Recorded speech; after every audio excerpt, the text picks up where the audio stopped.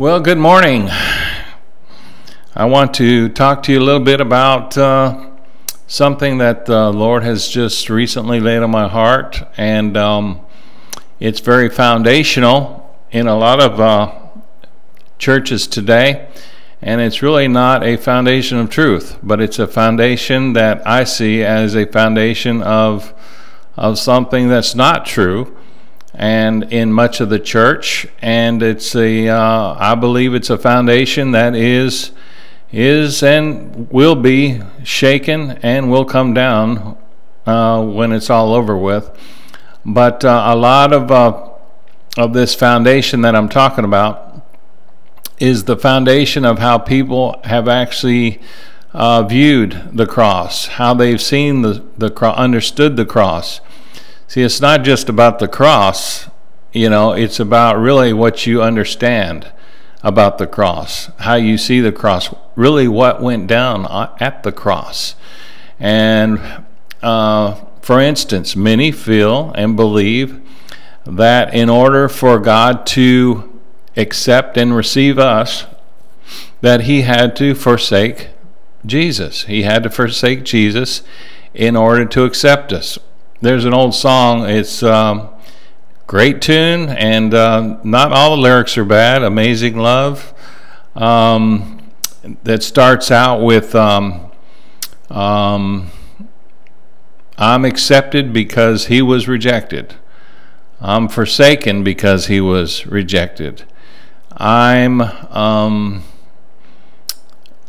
forgiven because Jesus was condemned. That's how the song goes. I'm forgiven because Jesus was condemned. I'm accepted because Jesus was forsaken. And so, the sad thing about that, most Christians actually believe a theology like that God actually forsook Jesus at the cross, and that God actually condemned Jesus. And the sad thing is a lot of grace ministers preach this same kind of gospel. A lot of people in grace that say they're no longer under legalism, but they're under the grace of God. They still have a wrong view of God. They still have a wrong view of the cross. And because of that, they haven't really come to really know the depths of God's love. And they haven't really come to experience the freedom of the Lord that Christ has called us to walk in. They haven't been experiencing and living in the reign of life. A lot of relief, maybe, living in a lot of relief. And the relief is this, that they're relieved that God's no longer angry with them because he forsook Jesus. And the problem with that belief is that God has never been angry with you. It's never been sinners in the hands of an angry God. It's always been really the lost ones that God has always loved in the arms of a loving Father. Remember, God so loved the world that he gave his only begotten Son. Not that God was so angry at our behavior that he had to send his Son to Jesus to save us from him, from his own anger. Many of these things I'm talking about today are because of a if you want to call it a doctrine or a way of believing called penal substitution. And I just want to look at something here. First of all, I want to look at, because someone asked me about, do you believe in penal substitution? And it was almost like, if you do, or if you don't believe in it, then we're going to have to just break relationship together. If you don't believe that God was angry at Jesus and condemned Jesus so that he could accept and forgive us, then we have to part ways.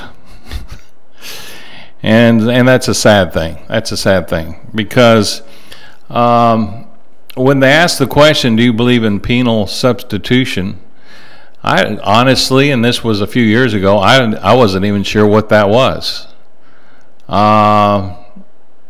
Because, number one, I was never raised up in religion, thank the Lord for that, or indoctrinated through all of these things. Nor did I go to seminary to learn all this belief systems that I was supposed to be instructed to believe. But I looked up the word penal substitution, and this is it, the definition, right out of Google. Okay, it says this: penal substitution declares that Christ voluntarily submitting to God, the Father's plan, saying it was the Father's plan, was punished in the place of sinners. That Jesus was punished in the place of sinners, thus satisfying the demands of a just God. So God can then truly forgive us for our sins and even love us, making us one with Him. This doctrine of penal substitution began with the German Reformation under the leadership of Martin Luther, and continued to develop within the Calvinist tradition as a specific understanding of substitutionary atonement. Calvin. Did you know Calvin was a lawyer? So everything that Calvin, or I won't say everything, but a lot of Calvin's views and what he filtered everything through, as far as his understanding, was through that lawyer mindset, that legal lawyer mindset. Courtroom, lawyer, defender, prosecutor, attorney, that kind of mindset. And so there's a problem with that, and that is God is not, He's not an angry God in black robes in a courtroom with a big gavel demanding that somebody be punished for their bad behavior. I don't know if you understand this or not, but God is not the punisher. The Bible says that God is love. He's not the punisher. First of all, we need to understand, when Adam, believed the wisdom of the serpent, the lie of the serpent, over the truth, something changed. But it wasn't God that changed. God has always been who God has always been, and that's love. No, what changed was the image of God in Adam's heart, in his heart, in his eyes. The image of God, the face of God, changed in Adam's heart, until now Adam doesn't see a God of love. He sees a God that's angry, and a God that is out for vengeance, and out that to punish, that he needs to punish or see someone pay or be punished in order to relieve him from his anger. But the truth is far better than that. God has always been love. God's never been angry with us. God has never changed. Our behavior, man's behavior, isn't so powerful that it can change the nature of God. But Calvinists, it started with Martin Luther, penal substitution. Calvinists jumped on the bandwagon. And it says the penal model teaches that the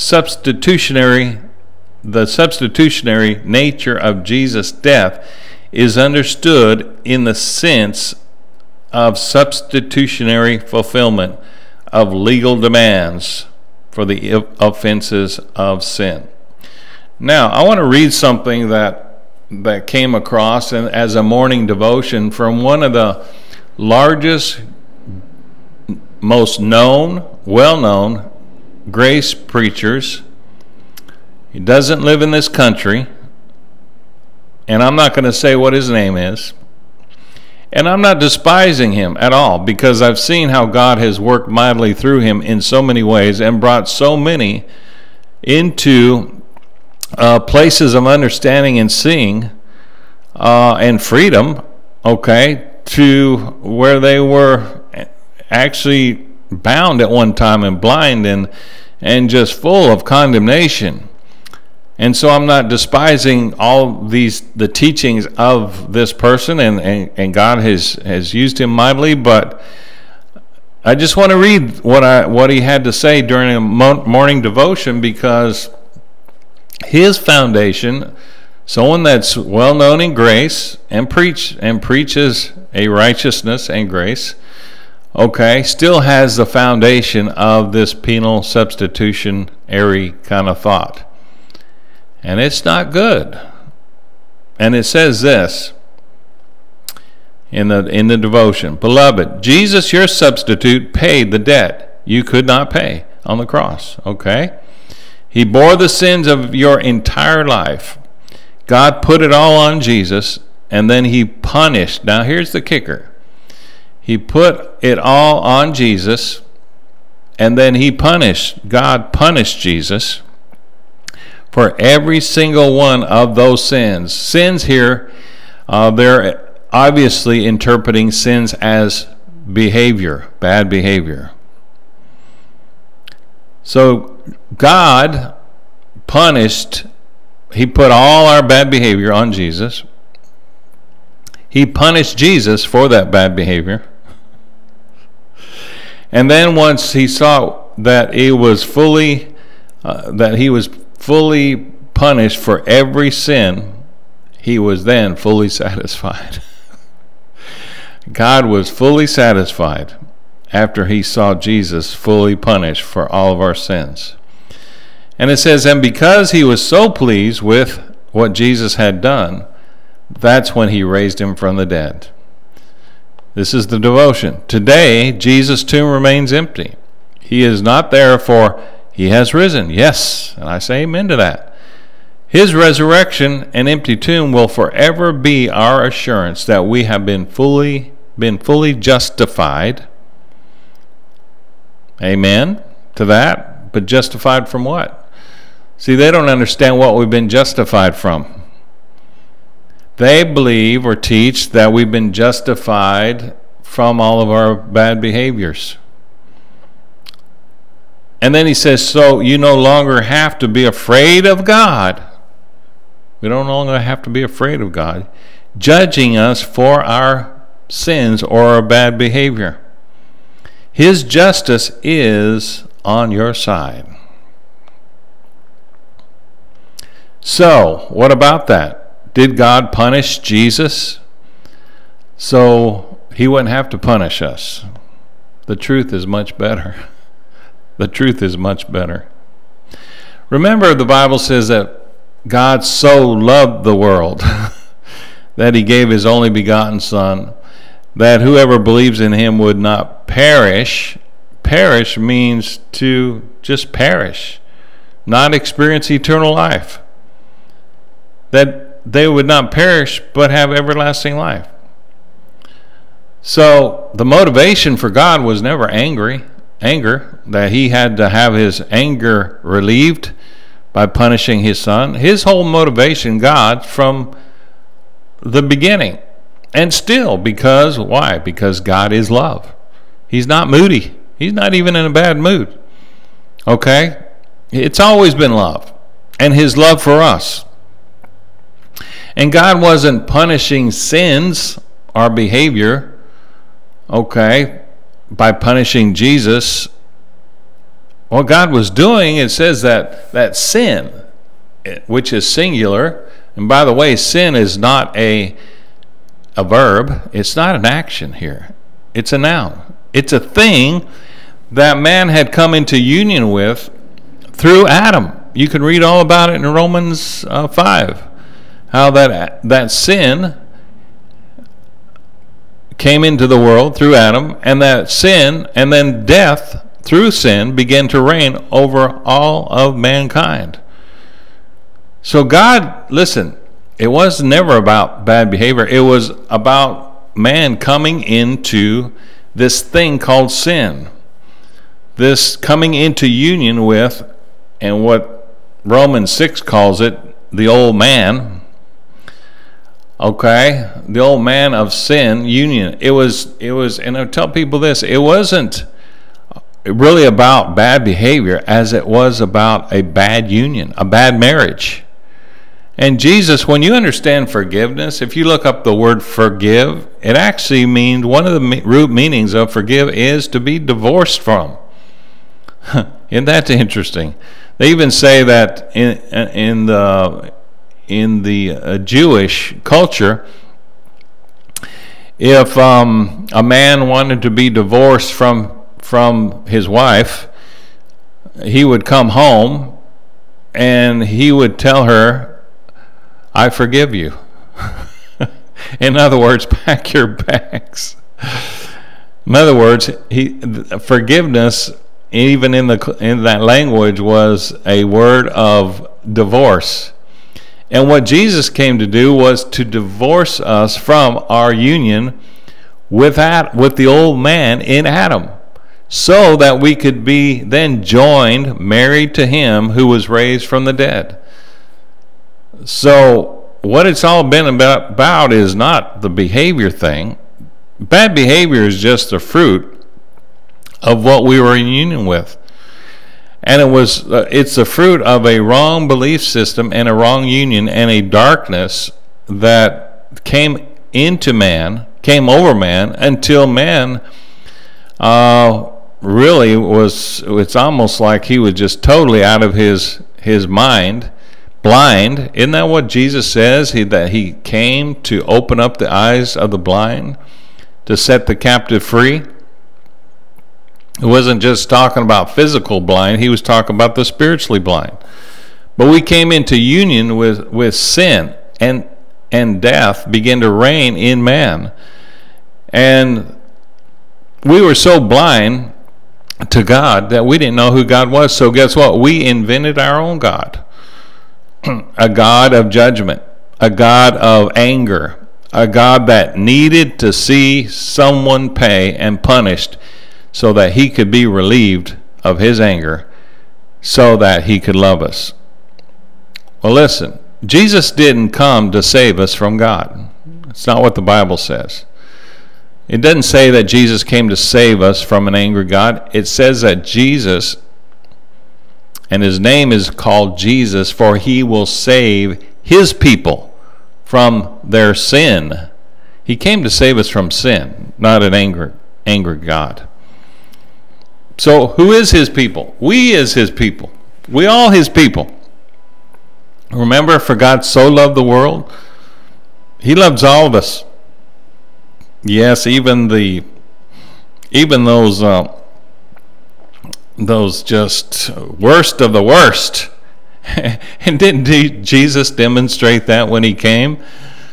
And what? He was a friend of sinner.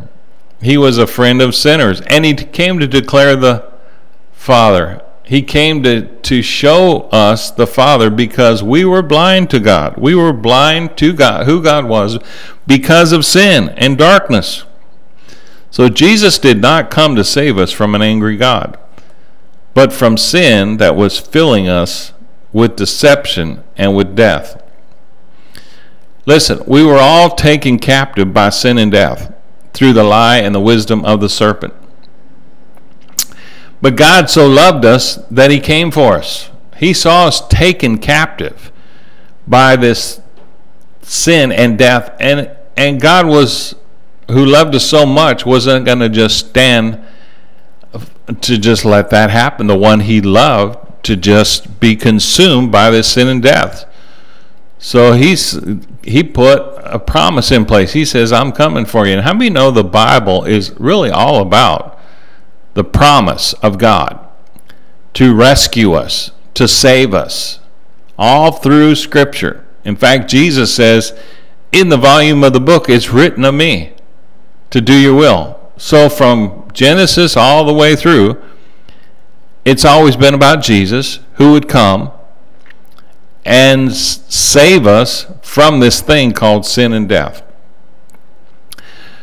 So was Jesus condemned by the Father? This is what penal substitution tells us, penal substitution tells us that God had to be relieved from his just anger towards us, and that God had to see someone punished so that he would be free from his anger, from his own anger, like God needs anger management classes or something, so that God could love us and not punish us. I mean, even when I'm talking about this, I just have to laugh a little, because I can't believe that maybe even a few years ago, I even kind of had a tendency to believe that, because that's what everyone else believed. But I was also a little bit confused about the whole thing, because what it does is creates a dualistic God. A God who is love, but a God that has to punish us. Okay? It's just like there's like two faces of God. It creates a dualistic type of God. The truth is better than penal substitution. The truth is that we were taken captive through one man, Adam. We all became in union with this thing called sin and death. And because of this sin, we were looking for life and love in all the wrong places, because the sin created a darkness in us that was almost like the worst kind of dementia you could ever think of, like a spiritual Alzheimer's. Okay, our minds became so dark that even death began to look like life to us. So what did Jesus do? He entered into our darkness. The Word became flesh. He came for us, not to relieve God from his anger, but to satisfy God's love, to be reconciled back to him. That's why Jesus came. And it doesn't say that God punished Jesus or condemned Jesus on the cross in order to have his anger relieved from him. Now, Romans 8:3 says that sin, listen again, the problem was sin and death, not man. It says that sin was condemned in the body of Jesus. I wish some preachers would just pick up their Bible and read it for what it says. Sin was condemned in the body of Jesus. Now in Hebrews 10, I think it's Hebrews 10, Jesus even said, "A body you have prepared for me, to take away the first and to raise up the last." What did he take away? What was taken away in the body of Jesus? John said it. "Behold the Lamb that takes away the sin of the world." Okay? What was condemned in the body of Jesus? Sin was condemned in the body of Jesus. It wasn't that God had to see man punished in order to be relieved. He saw that we were in union with sin and death, and so he was coming against sin, to take away sin. Guess what? Mission accomplished. Jesus has come. He provided a body. It says, "A body you have prepared for me to take away." Take away what? The sin. You could say the old man, our old union with sin and death, to take it away, so that we could then be married, joined to him who was raised from the dead. So what's the justification all about? The justification, it was this. It was unjust for us who were created in the image and likeness of God to be joined with sin and death. That was unjust. So what was the just thing? The just thing was to divorce us from sin and death, join us with Jesus, who was raised from the dead, so that we could be filled with the fullness of God's life. That was the just and right thing. We were never created to bear the fruit of death, but to be filled with the fruit of the fullness of God's life. We were taken captive by sin and death. It wasn't anger that motivated God to send Jesus. Jesus didn't come to save us from an angry God. I know one of the most famous messages of all time in Protestantism is sinners in the hands of an angry God. But that whole idea is from the pit of hell. That's all I got to say. It is not from God. It's not the wisdom of God. It was never sinners in the hands of an angry God. Did Jesus look like sinners in the hands of an angry God? Or was he a friend of sinners? And he was the expression of the Father. He came to declare the Father. So listen, if you have a view that's of God that's different than Jesus, because we behold, right, the glory, the goodness of God in the face of Jesus. If our view of God is different than Jesus, and we see in Jesus, then you've got the wrong view. You might have a pharisaical view of God. Who's the one that got angry with Jesus because he was a friend of sinners, because he loved people in the midst of their bad behavior? Who was offended at that? Who was angry with that? I think it was the Pharisee. In fact, they're the same ones that crucified Jesus, nailed him to a cross, because they did not have the right view of who God was. Their view was still born out of darkness, out of the carnal mind of Adam. When I start thinking about how this has been twisted, and how really the truth is far better. That's what I keep hearing. The truth is far better than penal substitution. The truth is far better. It'll bring something in your heart that you've never experienced. It'll birth something in your heart that you've never experienced before. It'll birth a love, a depth of the love that God has always had for us in your heart. And you won't see God with, like, I hope he's still okay with me. No, you'll see from the very beginning that God has been passionately in love with you, and still is. But as I was thinking about that, and I don't promote movies, but I was thinking about the movie Taken, with Liam Neeson in it, and how it really just paints such a picture of really what took place with those he loved, and how that really God sprung into action to set those he loved who were taken, to set them free from their captors. Remember in the movie Taken, he gave instruction to his daughter who wanted to go to Europe and to with her friend to see Europe, and she was a little young, and Liam Neeson, he hesitated because he knew the dangers of that, of young girl going to Europe all alone. So what did she do? There was a lust in her heart that insisted on wanting to go on this trip, so she lied to her father.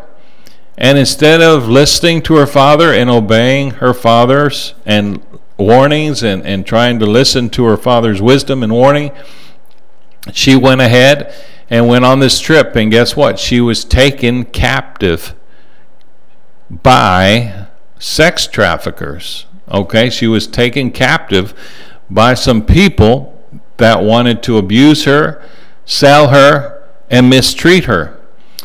Well, guess what? When Liam Neeson hears about what has happened with his daughter, he knows that she will be taken captive. In fact, he tells her, if he says you are going to be taken captive. Okay, but he tells the ones on the other end of the line that took her, I love this. He tells them, listen, I have a special set of skills that make men like me a nightmare for men like you. And he says, I'm coming for you. Who is he coming for? He was coming to take the captive, the one who took his daughter, the one he loved, and the one that he loved and took captive. He was coming for those, to take them out, to crush their head, you could say. Remember in Genesis, he said, you will bruise the seed the seeds heal, but the seed will then turn around and crush your head. He was coming to take her captors out, and at the same time, of course, his main motivation was love. The love for his daughter. Okay? The love to rescue his daughter, to set her free from that which she had been taken captive by, those who were abusing her. It's interesting, you know, that salvation, one word for salvation, if you look it up, is to be molested by an enemy, to be rescued from the molestation of an enemy, I should say. Salvation is to be rescued from the molestation of the enemy. And that's exactly what God did. He came to set us free from that which we had been taken captive by. I love it at the end when he finally takes all the enemy out, and that last enemy that had his daughter in its grip, and he takes him out, and she looks at him with the eyes of love and says, "You came for me. You came for me." And the father says, "I told you I would." See, isn't the truth much better? That it wasn't anger. It wasn't an angry God that had to see someone punished. Now, it wasn't, listen, Liam Nelson, yeah, he was upset at his daughter that she believed a lie and was put in this kind of situation, right? Okay, but he didn't set out to punish the daughter. He came out to set her free from that which had been that which had taken her captive. I wanted to tell that story because I really feel like it paints a real true picture of really what went down, why Jesus came, and what really happened at the cross. He who knew no sin became sin, that we might be made the righteousness of God in him. We were reconciled. It says, the Bible says that God was in Christ, reconciling the world to himself, not imputing our sins to us. So we need to understand the truth, because the truth is so much better. Again, it wasn't sin it wasn't Jesus that was condemned. As the devotion says, that once God punished Jesus, okay, then after he saw him fully punished for all of our bad behavior, he was then relieved from his anger and satisfied. No, it was sin that was condemned in the body of Jesus. It was sin. And through the death of Jesus, and Jesus trusting the Father, stayed on the cross, trusting the Father for life, until that which we had been taken captive by was fully put to death. He said, "It's finished." And God raised him from the dead. Remember, it was the Lamb that took away the sin of the world. Sin is not, we've always interpreted sin as behavior, actions, verb. But sin, most of the time when sin is written in the scripture, it's a noun. Look it up. It's a noun. It's a thing that we were taken captive by.